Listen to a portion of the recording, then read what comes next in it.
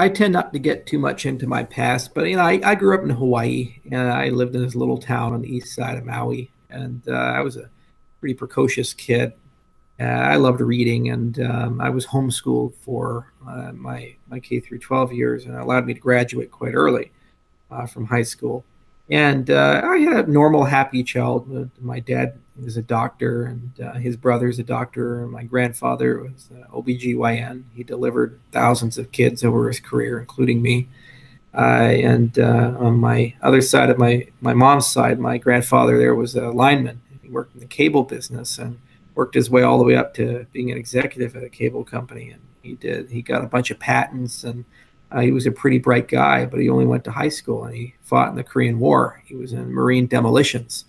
And he was such a humble guy that he got a bunch of medals in the war. We didn't even know about it until 50 years later. We were cleaning out his basement. We found him in a box. He never told us. So they got some great family members, and I had a great childhood. But that's a standard, normal childhood that a lot of us have in life. Nothing special about me. Everybody's always looking for the story behind people. Say, well, what was the thing, or how did when did this person demonstrate greatness? And I look to history, and you look at all these amazing figures, like for example Ulysses S. Grant, where there was just absolutely no indication that Ulysses S. Grant was ever going to be somebody prominent until the moment that he had a chance to rise to some event. He was born in 1822, and no one ever really respected him or looked up to him. And he was average throughout his whole life. He went to West Point, graduated middle of his class. He was a great horseman, but they decided to make him a quartermaster and keep him as far away from the cavalry as possible. And he got kicked out of the army for being a drunk. And then he was basically poor and destitute. And at the outbreak of the Civil War, he was living off $800 a year.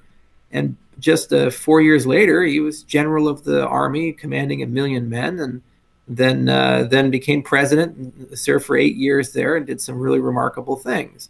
So I think it's less meaningful about where you came from, and it's more meaningful about when opportunities arrive in your life, what do you make of that chance? You get them, you'll get statistically at least one or two, but usually more than that. And if you're real clever, you can put yourself into situations where you get a lot of them. But just because you have these things doesn't automatically mean you're going to succeed. I know a lot of people, especially in the East Coast, that are descendants of prominent families like the Mellons and the Drexels and the Rockefellers. And what's really astounding is those are people who are put in the best of all possible situations. Imagine, growing up knowing you have 14 trust funds, and you automatically are going to get into the best schools in the world, and you automatically are going to get all these amazing business contacts. And if you want to go into politics, you can go into politics. If you want to be a fashion designer, you can do that. No one's going to say no to you. So on a silver platter, you're given orders of magnitude more opportunity than any of us could ever imagine having. And yet statistically, a lot of these people wash out. So it is important, I'd say, to put yourself through some adversity and struggle, and to have a lot of ups and downs, a lot of lumps and bumps, and to recognize great opportunities and go do that.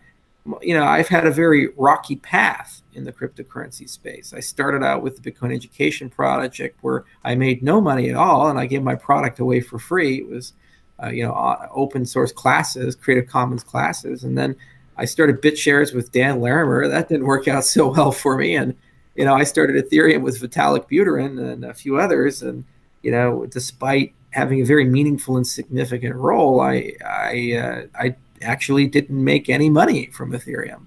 I was entitled to 293,000 Ether. I gave it all away. I didn't take any of it. Had I kept it at the all-time high, it would have been worth over $300 million. So, I'm a founder of Ethereum, and that's a great title, I guess, but financially it didn't do much for me.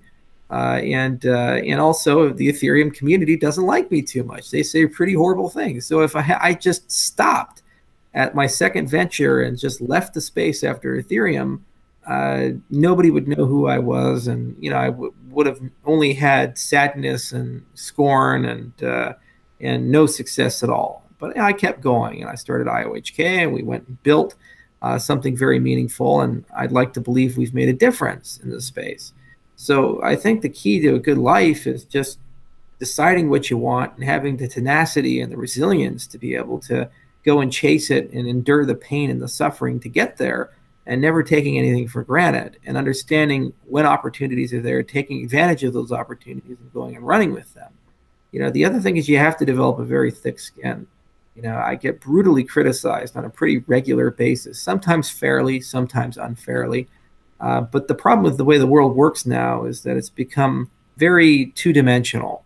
What people do is they don't actually listen to what you're saying. They listen for trigger words, keywords, and then they'll take some minor thing in a 2-hour rant, and then they'll take that, blow it up, and say that's who you are and what you're about.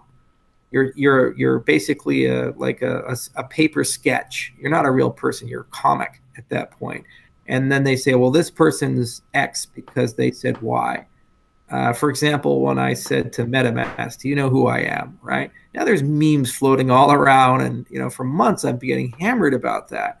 No one understands the context behind those comments or why they were made, or where I was at when I made them, and all these things going on. I probably sent out tens of thousands of tweets. I communicate with people every day, 18 hours a day.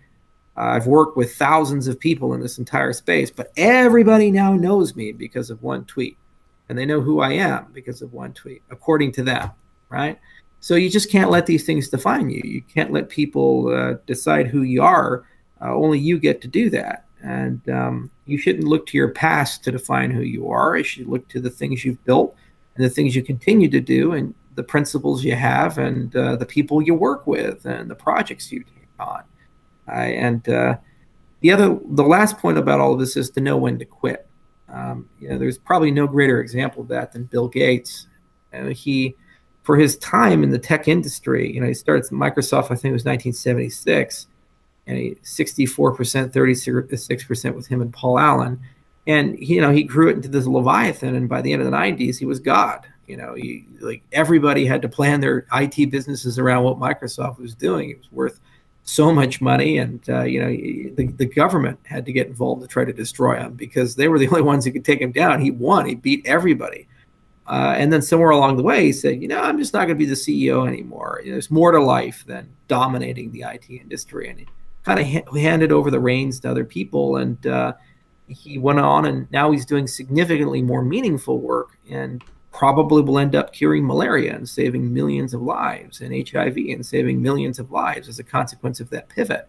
So yes, he could have stayed in, and maybe Microsoft would have been clever enough to get the search engine, and there would be no Google, or maybe they would have bought Facebook and they would have had that plank, and their market cap would be twice as large, and he'd have twice as much money.